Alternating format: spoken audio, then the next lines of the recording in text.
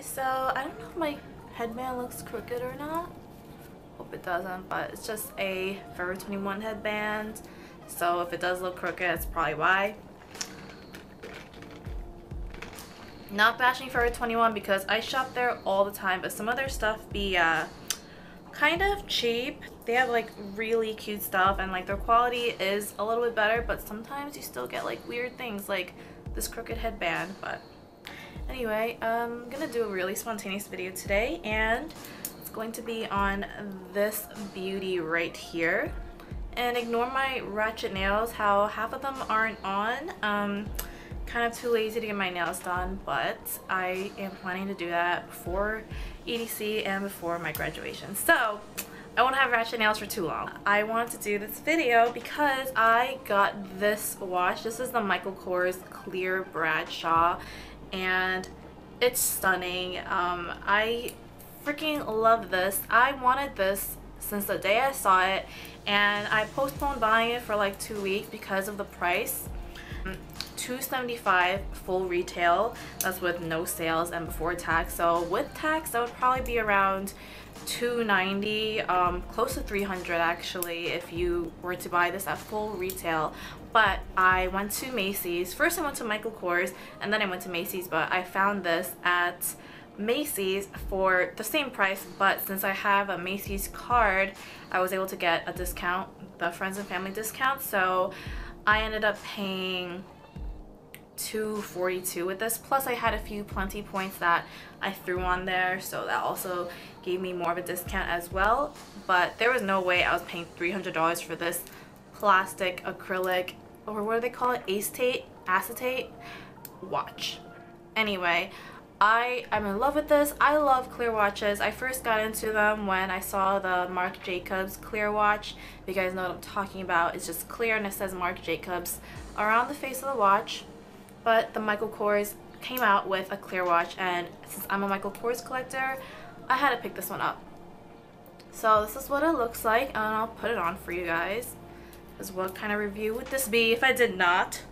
So I got the size to my wrist obviously, but I had to take out 5, and if I want to wear it like more up here, they would have to take out 6. Because I said in my previous videos I have very small wrists, so they took out 5 links, and it sits pretty comfortably down here. I can layer this with a lot of bracelets and whatever other stuff I want to wear, and it will look amazing. But oh my god, I'm in love. They have this one which is rose gold, and they also have a gold clear Bradshaw, but Macy's only had the rose gold and Michael Kors had both. But honestly, I think that with this, the rose gold looks better anyway. So with the friends and family, it came out to $250, and then I had more plenty points, which is like the point system that you get when you go to Macy's. You can open up a card and you don't have to pay anything. All you do is get a points card, and then every time you shop at Macy's, AT&T, I think Mobile and Exxon, you get points. One time I actually filled up my whole gas tank for free because I had a lot of points. So that was awesome. This is what the watch looks like. I'm not sponsoring Plenty, or I mean, they're not sponsoring me, but if they are, if they watch this and they want to, go right ahead. So that's what the watch looks like. I freaking love this. I'm gonna pull Leonardo DiCaprio because he never wears his watches. He just kind of holds them like this. So, but yeah, I freaking love this. I mean, come on. It's so stunning. And it says Michael Kors on the back. And the back of the face looks like this, so it's a little bit clear as well.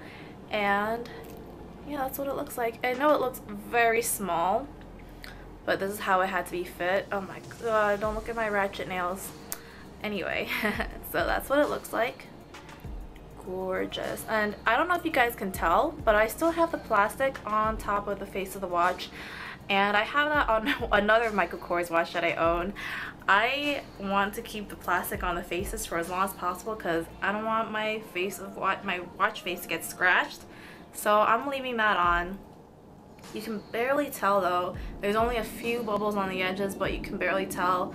And yeah, I'm not gonna peel it off until it just decides to randomly fall off on its own.